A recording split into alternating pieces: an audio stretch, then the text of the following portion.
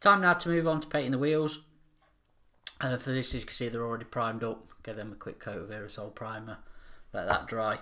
So, initial coat just for the tyres themselves. Going to use dark rubber, which is a Panzer Aces colour, nice dark grey, which serves as a nice base coat. Again, we're just going to keep to the acrylic theme and spraying with that. The centres on the version I'm doing are black, so I think what I am going to do is, instead of using black, I'm going to use this stuff, which is the heavy charcoal. Again, a really dark grey. At least then we can go either darker or a touch lighter if needs be, but that should be a nice contrast to the rubber black, as you can see. So first of all, what we'll do is we'll just do one wheel. So, you know, it's obviously going to be the same process for all of them. Alright, so we'll just pick a wheel. Usual thing with allows, give them a good wake up, give them a good shake.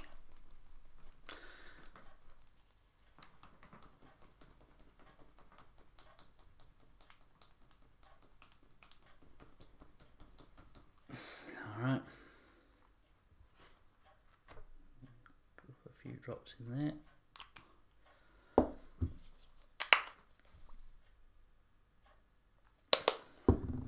Add a touch of thinners.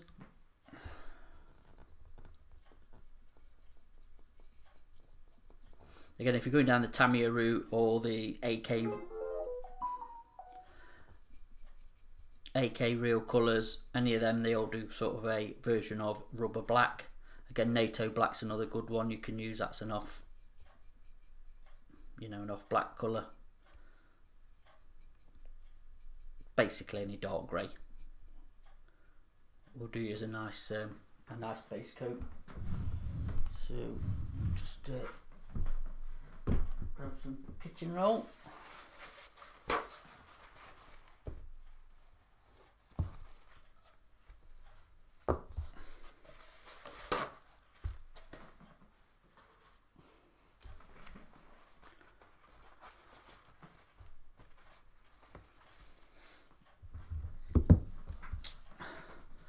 So just going back onto my Evo paintbrush, airbrush.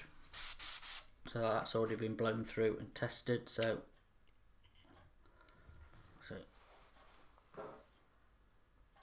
load up that.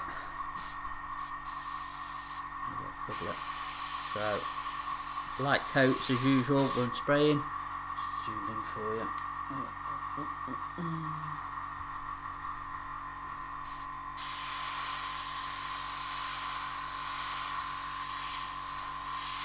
Don't worry too much about if you get overspray onto the hubs. It doesn't matter at the minute. Just get a nice coat.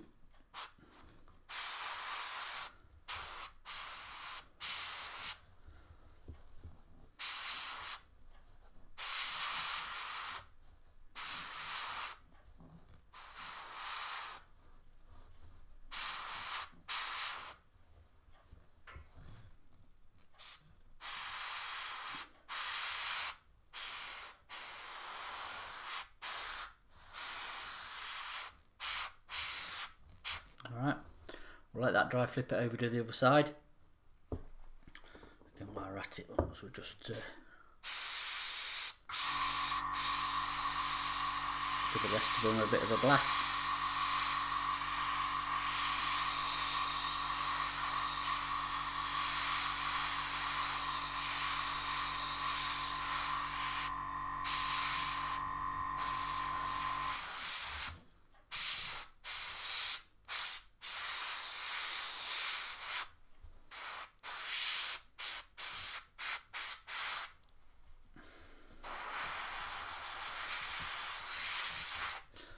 So you've got a nice even coat on the outside. What we'll do is just give that sort of 5 minutes just to flash off. Or nothing, we'll flip it over, finish doing the treads and the backs. And then we'll come back and then I'll show you a quick mask just to paint the middles. Really simple way of doing it, really cheap as well. so no messing about with tape and all them sort of things. So okay, we'll see you in a minute.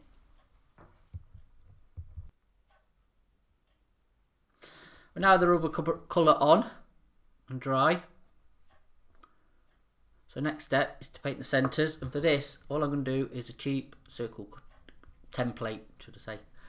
Cheap circle template. Buy this from anywhere, a few pounds, few dollars, wherever. Okay, make a good quick mask for wheels. As you can see, just pick a size that's near enough the same.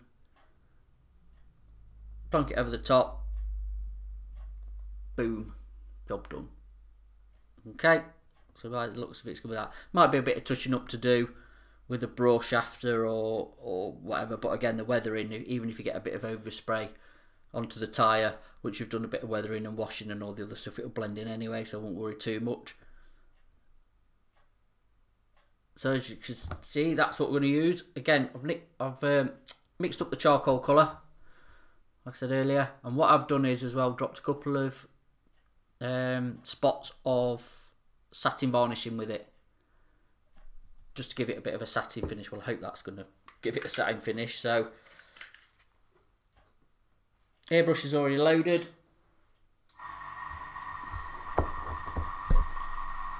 Keep it in shot. Let's have a look. Alright, we'll go for that size there. Should roughly do it. Okay. And then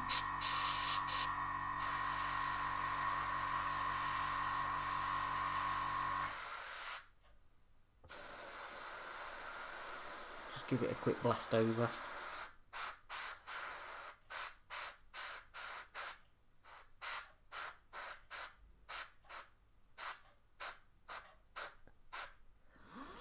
Alright, so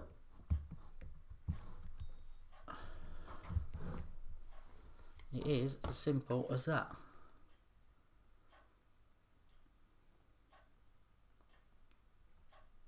So what we'll do is we'll do the rest of the wheels, get all them done in the rears. Not that you're going to see a lot of the rears anyway, and then we can come back and just start the weathering process. But yeah, like I say, cheap circle template, ideal. Another cheap tool just to have in your toolbox. Again, just for quickly doing wheels.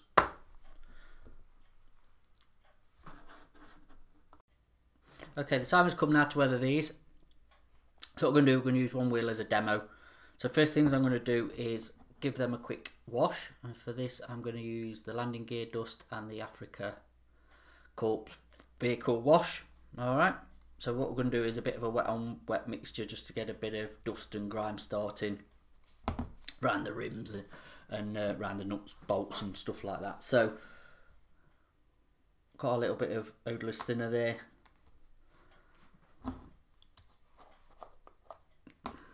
Alright, put the lids off them.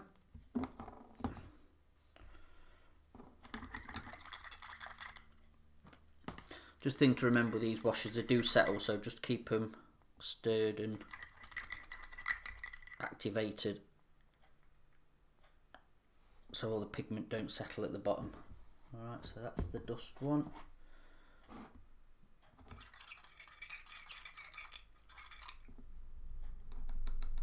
Okay, that's the Africa Core one. So just use one of these brushes, not a massive brush, don't need to be lathering it all on, so this is just a 2-0. Right, so, and then let the capillary action do the work. Just dab it on, let it flow into all the recesses. Okay.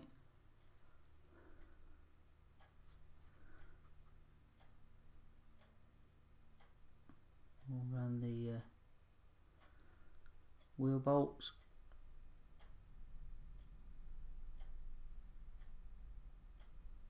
And the centre. Okay. Simple as that. Alright, so then what we're going to do is, not cleaning the brush either, just going to take a bit of the landing gear dust. Again, just dab that on, let it blend in on its own.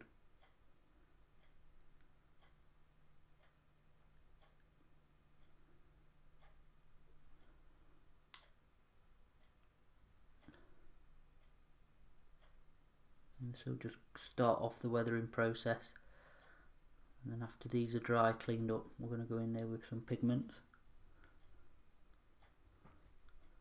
Okay, just highlight any details on the tyres, so writing or you know, any marks in them, printing. Again, it's just dabbing from one jar to another.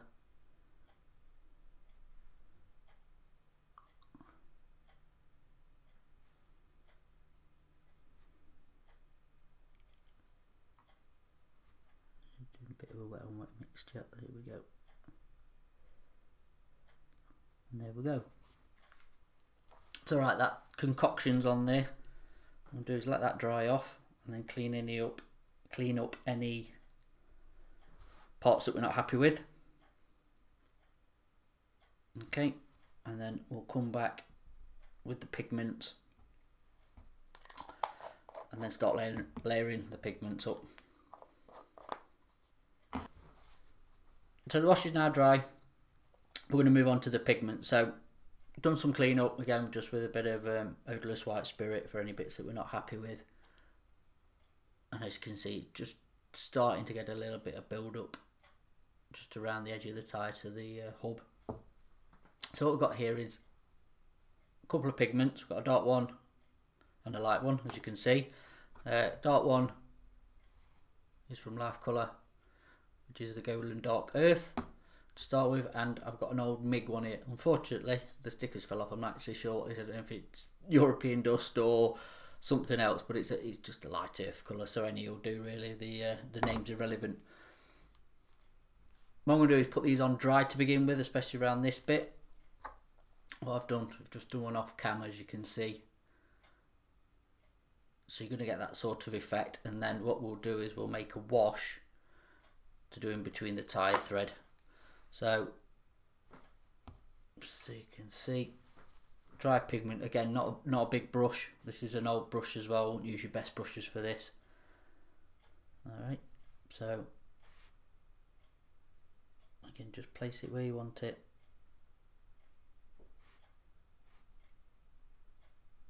I'm just going to put it in a build up round there. Take a bit of the light stuff as well. You can mix these together as well, same as we did with the washers.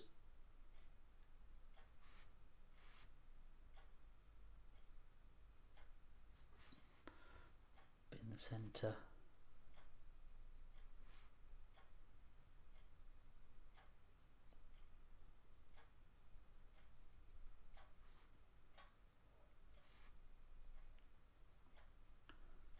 Okay. I'm not a massive fan of lathering everything in pigment, but they do seem to work really, really nice on wheels. So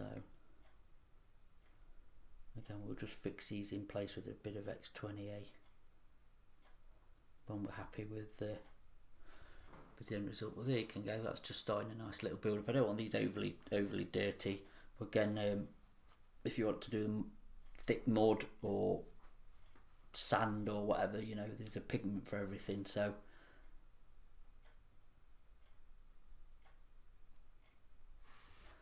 I'm going to leave it at that, let that go off, and then what we'll do is use the same mixture that we've got in there. Going to add again a bit of odourless thinner, make a wash.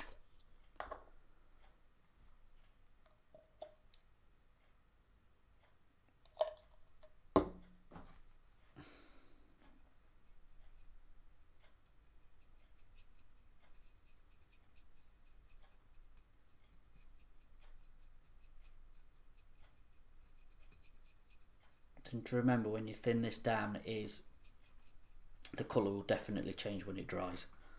Okay, I'm just going to stick myself a quick glove on so I don't get this everywhere, because it can be really messy. So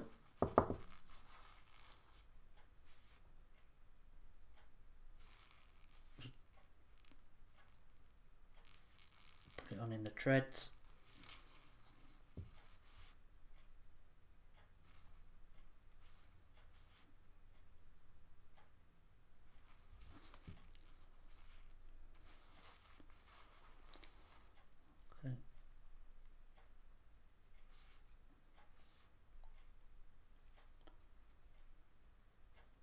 can literally just slap this on. What we'll do is when it's dry, just wipe it off and leave it where we need it. Around the edge.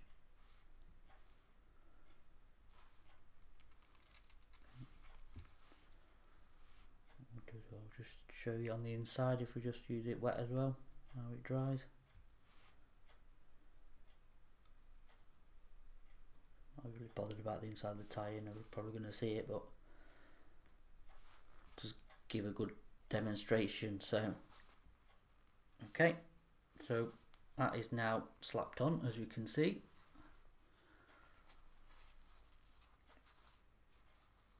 I'll just stick it on its end, just let that dry, and then when we come back we'll clean it up. Like I said, the pigments are now dry. There's a bit of a hair dry just to speed up the process, and that's how they look when they've gone off and cured. So next job is to just now tidy up where we want it to be tidy, as we say. So I'm going to use these a bit of a Q-tip, cotton bud, whatever you call them, and just gently feather them in.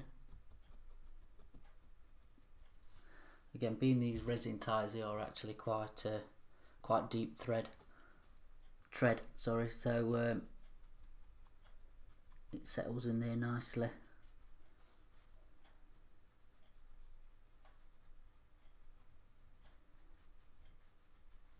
Again, you can just, another good tool is it's the finger, the humble finger.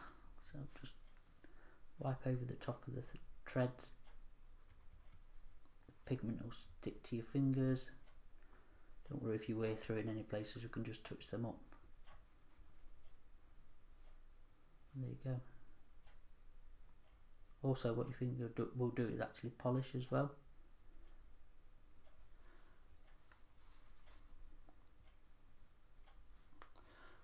Okay, bits left.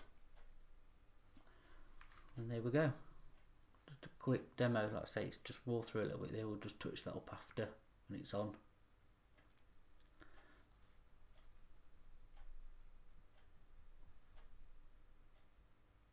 So there we go. Quick demo on weathering wheels, painter and weathering wheels.